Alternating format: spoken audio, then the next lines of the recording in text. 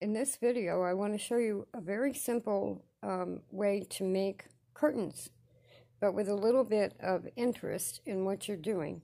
This is a square of my other dog, Cocoa Bean. I'm going to do a similar block print of my current dog, Scout. But it's been 7 months since I lost her, and I still miss her terribly, and don't want to just move on to the next dog and forget her. And this has prompted me to come up with, I like privacy in my house.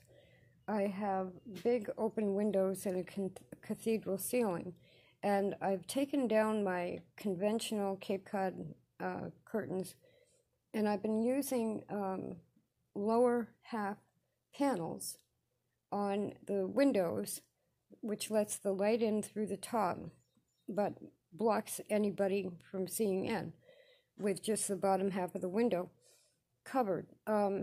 So I didn't, this was going to be a quilt, and it was going to be a wall quilt, and then I didn't want to do that because she's not here anymore and she wouldn't be using the quilt. So I cut it down to about an 8-inch square with her image in the front.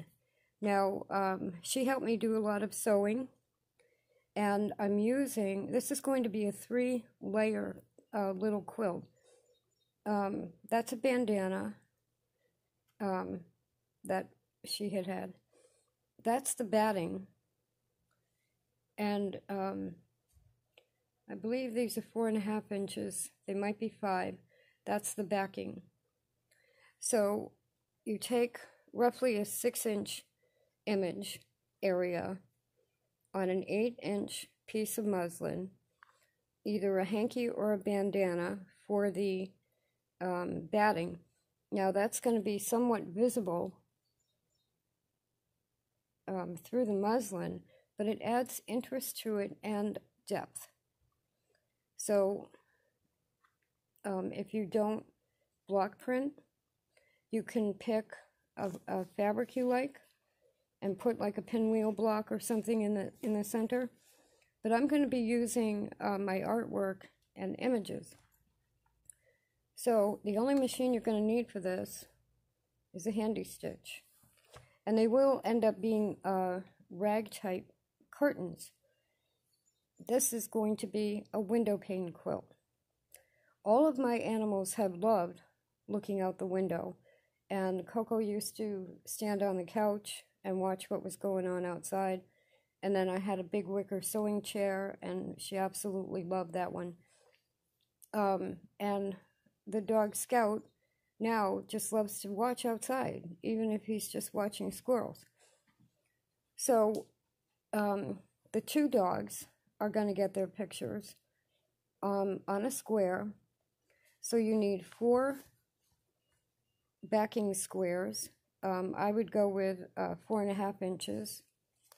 And with the handy stitch, you simply piece 2 together like that, piece the other 2 together, and then piece the 2 rows together once you have that done. So you end up with a 4-patch on the back, any kind of hanky or bandana batting, and then a muslin square of 8 inches.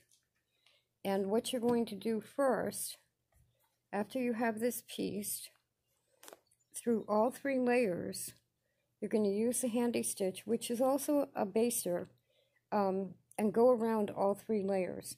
Flatten it out really well, pin it in place, but instead of leaving these open until you get there, go ahead and baste around it so that you have a square. Then, when you've done that, you can put an embroidery hoop here. And the reason I say to baste it together first is because a chain stitch machine like the handy stitch, you can pull that out. It's a small piece, so you're not going to really be worried about a lot of wrinkles or shifting. But then you can put an embroidery hoop on here and either quilt the image, or in my case what I might do is just go over the outline with chain stitch or quilting in floss.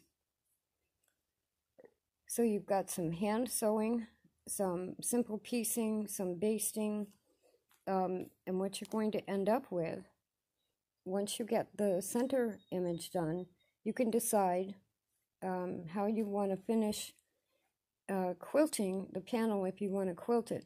Now the handy stitch will only go in 3 inches deep, which is about like that. But a very simple way to quilt it would be in a false log cabin and just continue to go around the edges in a square until you're right around your center image. And it's framing a window pane size quilt. So my windows, the top half has 6 window panes, the bottom half has 6 window panes. So I can do 6 of these and then rag quilt sew them together, still with the handy stitch because all of these layers are so thin. And you have a 6 image panel curtain that will end up being about 23 probably, or maybe 22 inches square. So it'll sit in the middle of your window. It won't go to the exact edges of the window, but if you want, you can then add sashing at the furthest edge out just by piecing more squares together and put a further frame around the 6 images. Now, I happen to be an artist, and so my dog is prompting me, even though I've lost her, to do things new that are fun, easy, and practical. And this is one of my drawings. This is a rhododendron that we've had in the yard, and you know, my lease is up for renewal again. And if I have to leave, I've always wanted to take the rhododendron with me, but it's about 8 feet tall, so obviously I can't do that. So I've been drawing it. This is copper point with colored pencil over it. Now, it's not as detailed as one of my colored pencil on paper drawings because the surface is marble dust and rabbit skin glue on wood. Now, I have like 30 of these in all different subjects. Turtles, shells from the beach, whales, and each one of those I can color in just the shape and the form of the drawing. They're all in metal point. And then I take a piece of tracing paper, trace the main shapes, put graphite on the back of the tracing paper, transfer the image to muslin, and I've got a garden on my windows. Or I've got a fish tank on my windows. You know, I've got a Kemp's Ridley turtle. I've got, I have several whales, pears, orchids. You can pick and choose. Now, if you're not an artist, you buy a kid's coloring book. And by the way, I have to mention, this is colored pencils right now. Personally, I would avoid adult coloring books because what they do is make the image intense and it's not relaxing. Get a kid's coloring book because coloring for relaxing should be big, simple shapes. And anyway, you can take a coloring book image and do the same thing. Like Mickey Mouse, you want to make a Mickey Mouse window panel for someone's room. You trace Mickey, you put graphite on the back, you transfer it to muslin, you stitch it, and you've got Mickey window panel. Copyright is owned by Disney or whoever puts out the coloring book, but if you're using it for your own home use, I don't think anybody's going to come after you with a lawsuit. Now, after you've done that, and the other step I can do here is use crayons and color it in. And then when you do that, you want to press it from the wrong side with your finished item like this, only the other piecing would be on the back, brown paper, and you press it, and that sets the color from the crayons. You also want to protect your ironing board with another piece of brown paper. So we've got Crayola colored pencils are $20 for like 100, I think, or even less than that, and Crayola crayons. And you don't have to be an artist, and you can grace your windows with a little bit of a different idea than just conventional Cape Cod panels or valances. You could take 4 rhododendrons and put them across the top, or 3, and then sashing for a valance. And very easy to do, and all of it is with inexpensive handy stitch, because it will go through these layers, Crayola colored pencils, graphite pencil, tracing paper, and Crayola crayons. So a wonderful way to create your own fabric, your own design, your own look in each room of your house. And my window panes, they're probably closer to 9 inches if you go to the metal stripping that's in the middle of the glass. So this will probably end up with sashing. And then, like I said, all you have to do, you can use scrap fabrics. I have a lot of blues from old sheets, and depending on the condition of the fabric, you can cut out squares and literally put your sheets on the windows in a very pretty way that you can then, if you want, hand quilt the whole thing. So a little bit of ingenuity.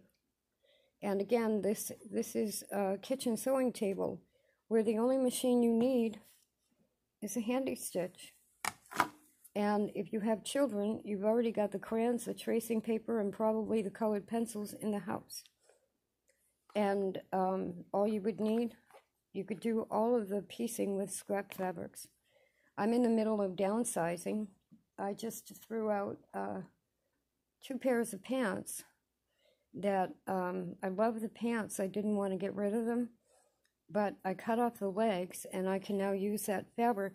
And this is what people did in the Depression. When they couldn't repair the clothes anymore, they cut them up for quilts. So you can do that with your old clothes, and if you don't want to donate them, and you can make curtains very easily with only having a handy stitch or a handheld stitcher. You can also do the whole thing by hand. Windowpane curtains.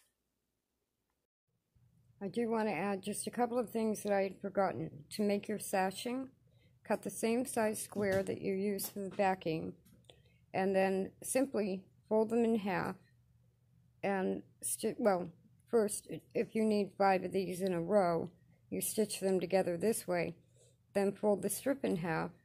And because this is going to be, when you sew the different squares together, it's going to be a rag type quilt, and you're just going to sew this together, and on either the back or the front, you're going to have frilly seams, so pinking shears are good to cut down on the bulk of the seams.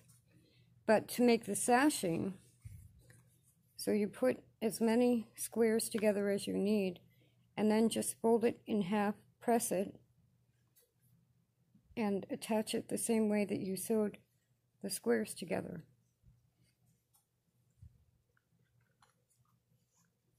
Like that. Now the other thing is, at the top of the panel, you want to take embroidery floss or yarn or something, and just make 2 loops that attach to the top of your quilt panel, 3 if you have wider windows, and they hang on the windows with suction cups.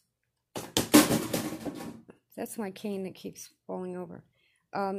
it's really going to be a wonderful way to still be sewing and quilting and being productive and putting your own images or your own stitching, if you do a different kind of block, up on the window and feeling better about yourself. Look at what I did. Isn't that pretty? Oh yeah, I remember that flower. It's all positive.